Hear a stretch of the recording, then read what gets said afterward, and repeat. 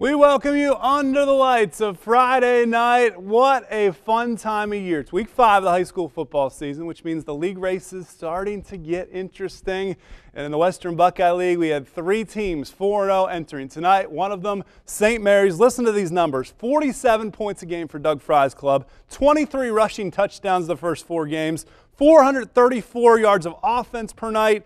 And the second string and the freshmen have been a part of that in the second half. The 9th-rated Riders, 4-0, visiting Elida tonight. Bulldogs with 2 Western Buckeye League losses, but both by just 5 points. Identical 12-7 setbacks to start their season in their first 4 games. And the Rider Rooters pumped up, leading 14-0 in the second. The Bulldogs trying to run their way back in quarter number 2. Cole Harmon, first down pickup for the junior, but the St. Mary's pressure's tough. How about the sack by big William Bayham?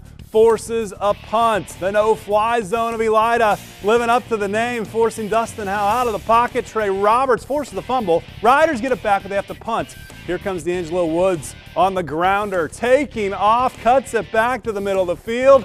Finally pushed down across the E at midfield. Elida does recover the fumble. 4th and 2. A couple plays later, Isaac McAdams keeps it. First down yardage for him. It works so well. Why not again? This time he makes it all the way to the end zone. 23-yard strike. Elida draws within 7 at 14-7. Ensuing kickoff. Look at the patience of the senior Eric Spicer, letting his block set up, tiptoeing through, gets it all the way across midfield to the 48 of Elida. Could the Rough Riders get back up by 2 scores? Julius Fisher doing his part.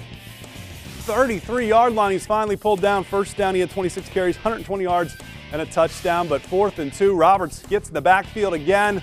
Turnover on downs. Elida would punt it back before the half. St. Mary's play action fake works beautifully, fakes out everybody as Howe finds Spicer. 51-yard touchdown for number 7. 21-7, under 30 seconds left in the half. McAdams to Cowlin Henderson out near midfield, so that gives McAdams a chance at a Hail Mary.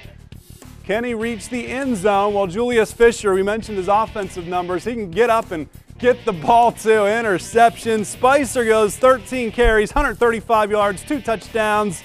St. Mary's 5-0 as they win this one 35-7 in very impressive form. You saw the touchdown catch for Spicer as well.